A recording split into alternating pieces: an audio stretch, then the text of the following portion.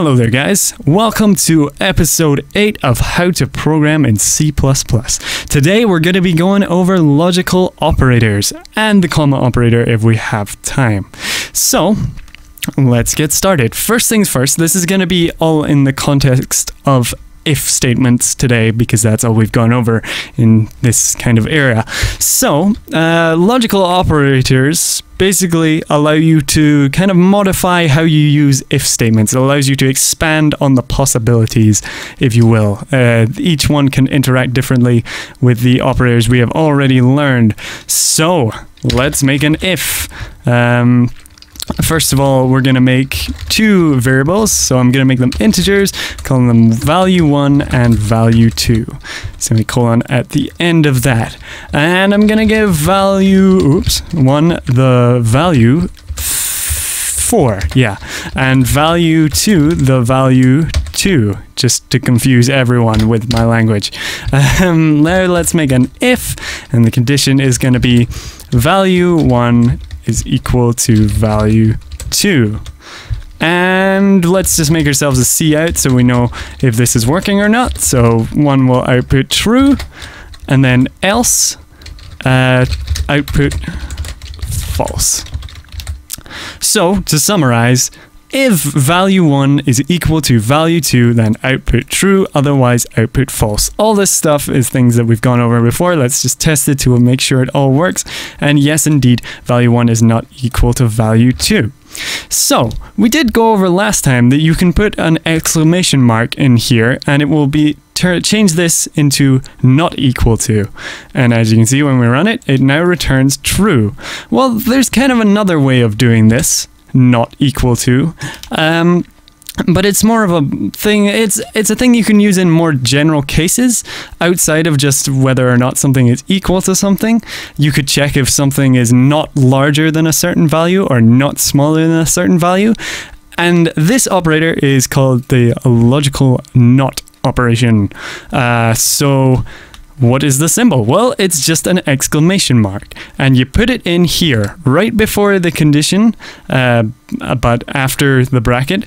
And in order for this to work, you have to put in another set of brackets around the condition that you want to reverse.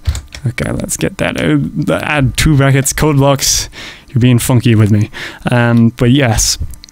So how this works is you have your condition, and you put extra brackets around it, and then you put this not operator before this condition, and the not operator will reverse the outcome. So if this comes out as true, it will now be false, and if this condition comes out as false, it will now come out as true.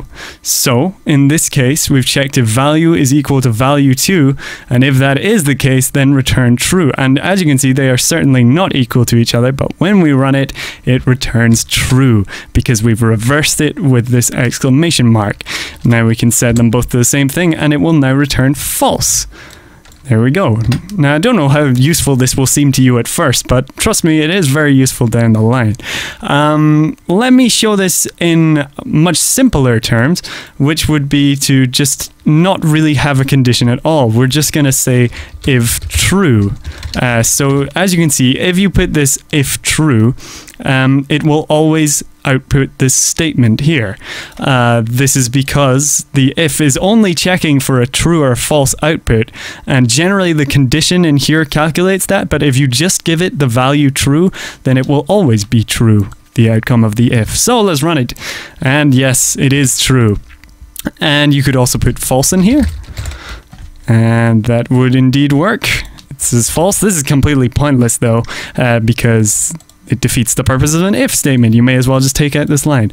But this is for proving a point. So now if we put this exclamation mark, or not logical operation not even, at the start, it will now return false. So hopefully that makes sense to you.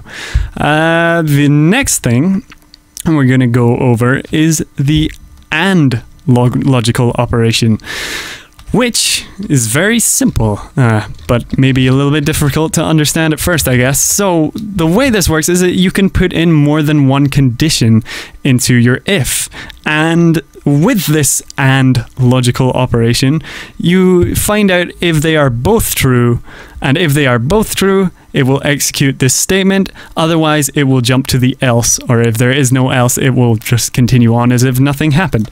So let's give an example.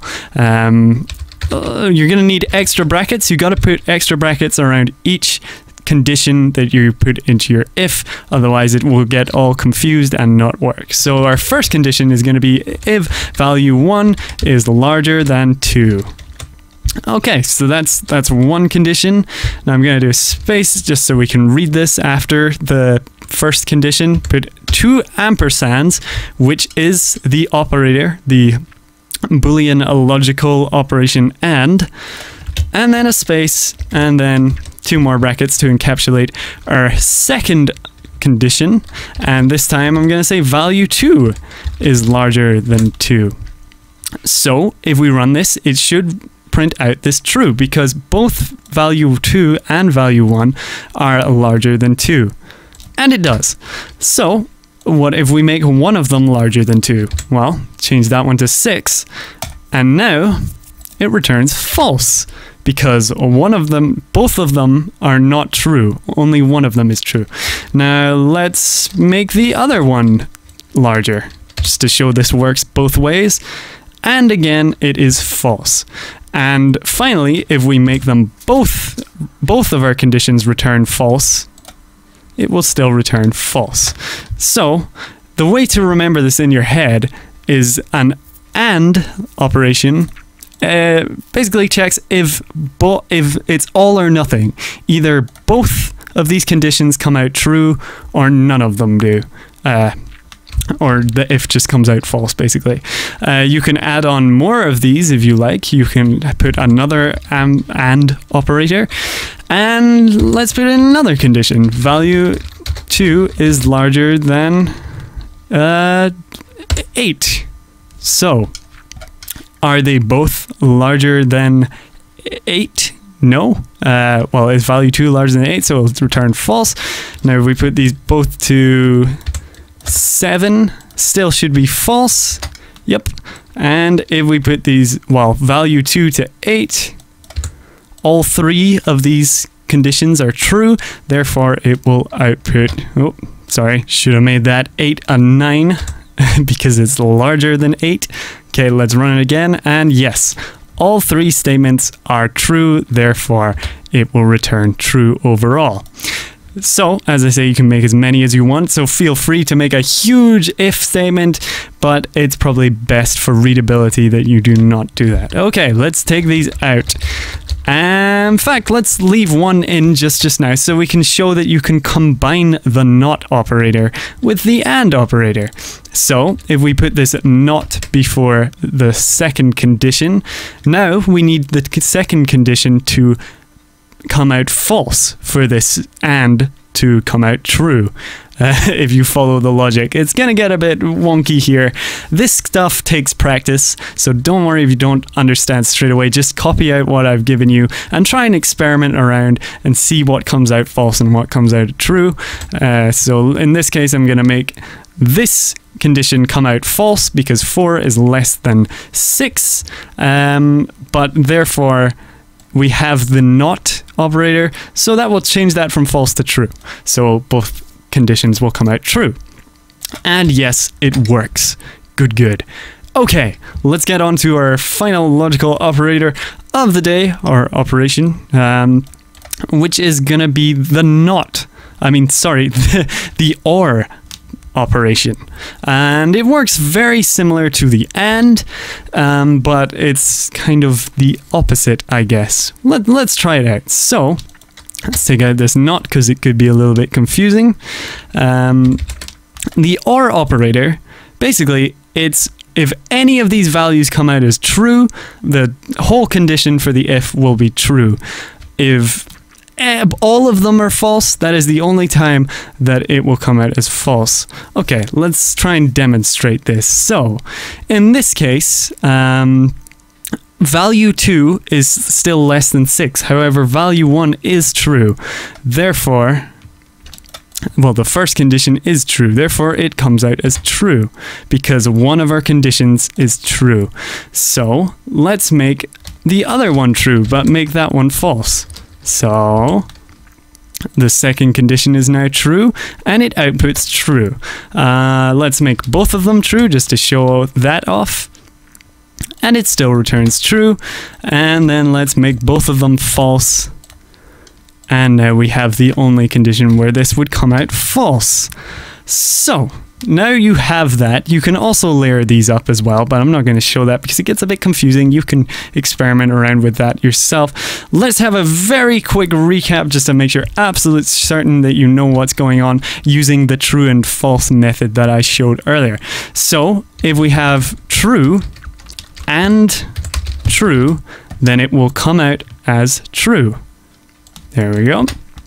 And if we have false for either of the conditions, when we use this AND operator, it will come out false, and it can be either one. And if we have both things being false, it will still come out as false. So with the OR operator instead, two falses will equal a false. If we make one true, however, it will come out as true. And if both are true, it will come out as true. Okay. Again, as I say, is very confusing the first time you learn it, but it gets simpler over time the more you use what I've taught you. Alright guys, that seemed to take much longer than I thought, so we're just going to leave comma operators off till next time. So, join me next time when we go over that.